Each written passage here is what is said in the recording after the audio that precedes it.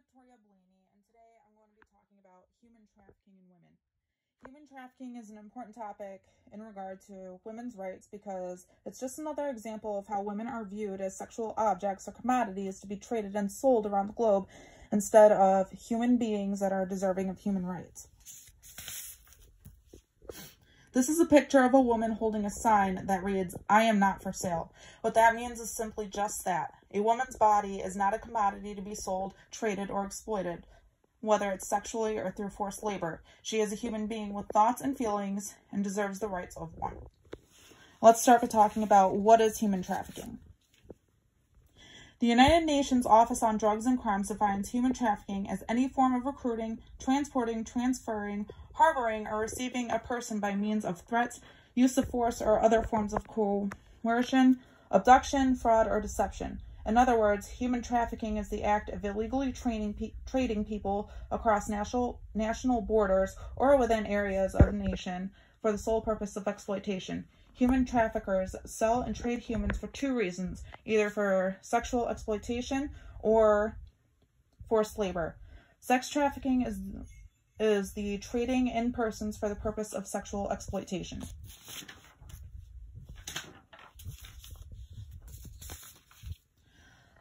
So, who is involved in human trafficking? Research shows that of the 800,000 people that are trafficked across national borders, 80% of them are women and 50% are minors. But what makes women so vulnerable to human traffickers? Human traffickers tend to go after people in society who live in poverty, aren't well educated, and have a lack of job opportunities. As we have seen throughout this class, women are more susceptible to all of these things because of their responsibilities in the home and to childcare. Society is telling them what they can and can't do because of their gender, and therefore labeled as people who can't take on leadership roles. Human traffickers use deceptive methods in order to recruit these women. Because their education level is low and they don't have other opportunities available to them, it is assumed that they will take whatever they can get. Unfortunately, in many cases, women will do just that, and that's how they wind up in situations of human and sex trafficking.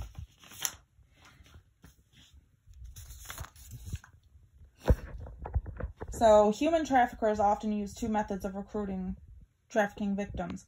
Some will use a method called finesse pimping, meaning that they give their victims a false sense of compassion and luring them with gifts and cash to make the victims feel as though they owe their perpetrator something in return. These promises can be things such as better job opportunities, citizenship, receiving an education, or a marriage proposal that turns into bondage. Debt bondage fits into the idea of finesse pimping because it's the idea that the victim owes their perpetrator something in return for their good deeds to them. Human traffickers will also go to the parents or husbands and offer gifts and many other commodities in exchange for their daughters or their wives. Another form of recruitment human traffickers will use is guerrilla pimping, which is using acts of threats, violence, and force in order to trap and enslave the victim. It can be as simple as taking them off the street or holding them at gunpoint.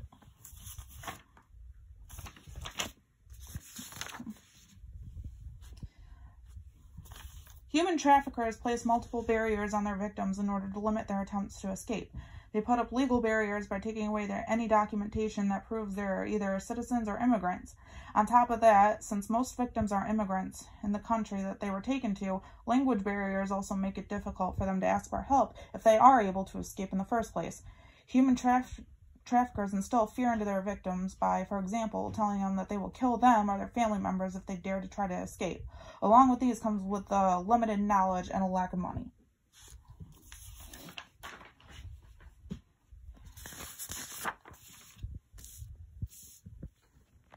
How big of a problem is human trafficking?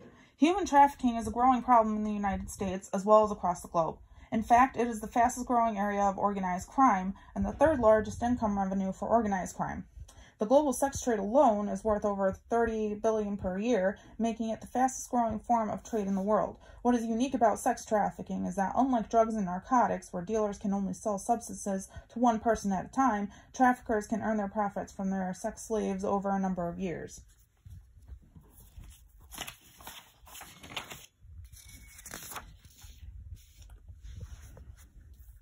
Human trafficking not only strips people, particularly women, of their human rights, but also destroys public health and creates problems with social development and the deterioration of communities. Women who have been subjected to human trafficking have suffered through many instances of physical and emotional harm, as well as social isolation. Women who have been subjected to sex trafficking are likely to contract STIs and UTIs, experience pain in the pelvis and their vaginal areas and rectums, as well as unwanted pregnancies. In general, victims of human trafficking may also have severe injuries such as broken bones, scars, and traumatic brain injuries. Victims of human trafficking may also be diagnosed with PTSD, depression, anxiety, and may either already have or are more susceptible to a drug abuse problem.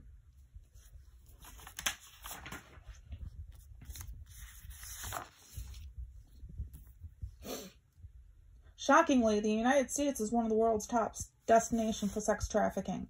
In fact, between 14,500 and 17,500 people are trafficked in the United States every year, and many United States children are sold into trade from here to other industrialized nations such as Germany and Japan. The people that are trafficked here in the United States are mainly immigrants from countries with political climates that are unstable and don't have a lot of money, which is why a lot of them don't have documentation to begin with. The highest cases of human trafficking tend to be in restaurant work, domestic servitude, sweatshop and factory work, hotel work, farming, and sex work. We see the most cases in parts of the country that have the highest undocumented immigrant population, such as Florida, New York, and California.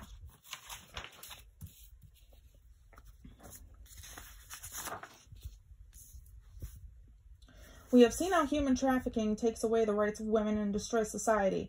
Healthcare workers are the first line of defense against human trafficking by identifying victims and pointing them in the direction of legal professionals and mental health specialists. The link on the slide will direct you to a 2020 report on the United States government efforts to combat human trafficking.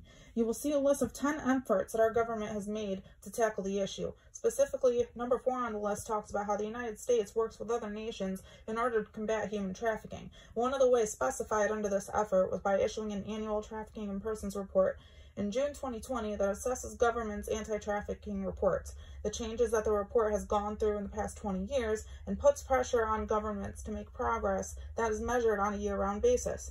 If we as a nation, as well as other nations, take reports like these seriously and make every effort possible to combat human trafficking, we can improve the lives of many women and improve social development where it is needed.